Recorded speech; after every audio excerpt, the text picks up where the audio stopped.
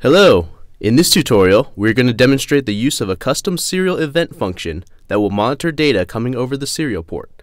It is common in programming to listen for different input events, such as serial data, and execute code based on these triggers.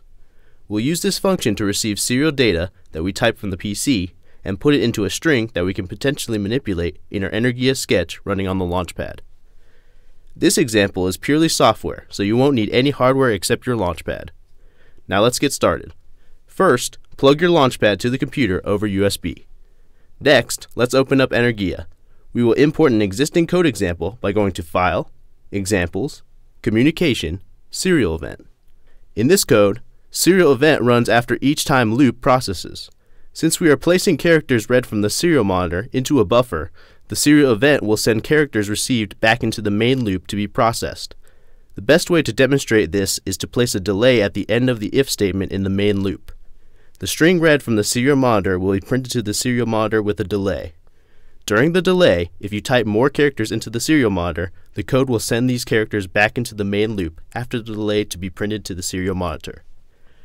In the setup function, we'll initialize our serial communication at 9600 bits per second, creating a string variable input string to hold our incoming data, and create a Boolean variable, string complete, to let us know when the new line character has been passed.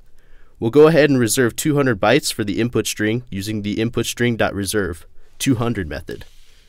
That's all we need to set up. For the loop section, we'll check if the string complete flag is true. If it remains false, we will continue looping, but if it changes to true, we'll print the context of the input string to the Energia serial monitor using the serial.println function.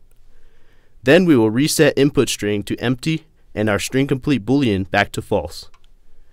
Finally, we add our SerialEvent function, which checks for serial.available.